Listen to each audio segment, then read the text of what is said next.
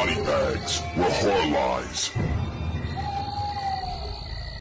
Hello and welcome to Body Bags. My name is James and I'm your Tuesday night reviewer. As you can probably tell by my voice, I'm a little bit sick at the moment, so I have to apologise. But this is the second review of our theme week, which is remakes. So this is one that actually, it doesn't cause arguments, but there's many people that believe this to be a remake of The Thing from Another World from the 1950s.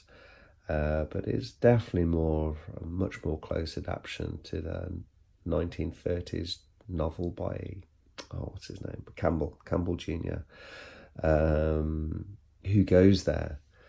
So, which is actually what The Thing from Another World is a remake of, but it's a lot more loose, whereas Carpenter's version is a lot closer. We have many of the character names, we have like a lot of things which are happening in the movie which are very close to the novel. MacReady testing the blood with a hot wire as an example. So yeah,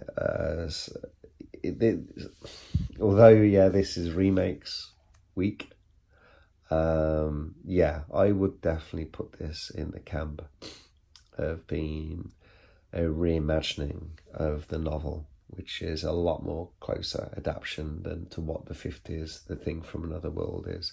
And also the 2011 thing, I mean, that's probably more straightforward. Some people might see it as like a remake, but I think that's clearly it clearly has remake links, kind of a feeling of remake because of how similar it is, but I think it's just a prequel to the Carpenter's 1982. Obviously, with how the movie ends and then how 82 starts, you can see how they're tying it up there.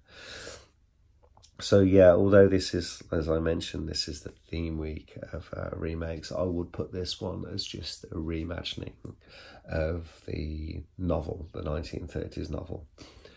I mean, excuse me, we all know how good this movie is. We have some just stunning special effects, and just the not only the group of characters, but the kind of the casting that they got for these guys. Yeah, like Kurt Russell, Wilfred Brimley. It's just a beautifully balanced movie.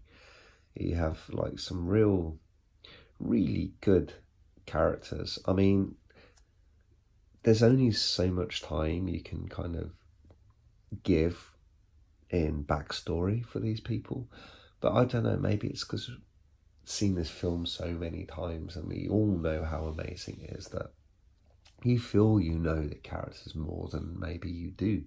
We only get to know a small bit about them, but Carpenter is able to expand on that just through raw emotion of these characters and how they kind of deal in the face like of adversities, like how they deal with stuff. It's like that's way more telling about who a person is rather than what their backstory is necessarily, of how they grew up, who their family is, what their career aspirations were. It's like, how do you deal with this situation? And as we see with all the different characters, it's wonderfully put together. And it has so many iconic scenes, so many iconic deaths.